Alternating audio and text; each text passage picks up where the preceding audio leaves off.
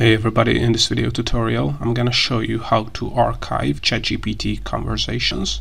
Right, so as you might know, you can delete ChatGPT conversations, but using this Chrome extension that I'm gonna show you, you're also gonna be able to not just completely delete ChatGPT conversations, but archive ChatGPT chat conversation.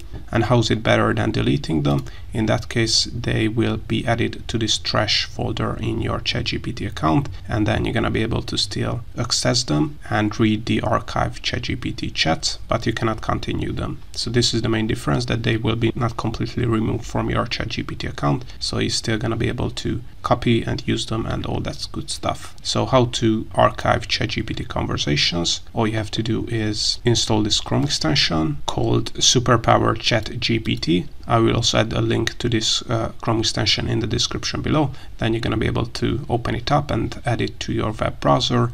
It also works in Microsoft Edge, Google Chrome, or any kind of Chromium-based web browser. And there are a ton of features that you will get access to if you use this Chrome extension. And I have a separate tutorial where I show you how to use the other features.